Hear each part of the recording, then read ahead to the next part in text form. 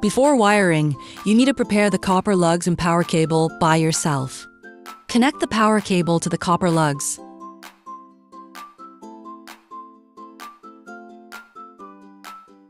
Unscrew the 2 screws on the cover to access the wiring terminals.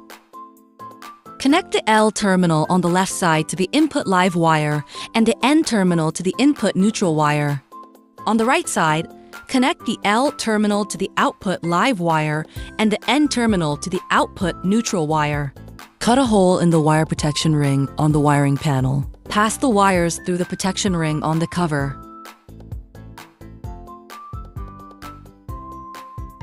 Remove the terminal block cover.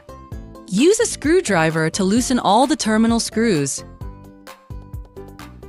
Connect the input live wire, input neutral wire, output live wire, and output neutral wire according to the wiring labels. Replace the terminal block cover and reassemble the machine cover. Wiring is complete.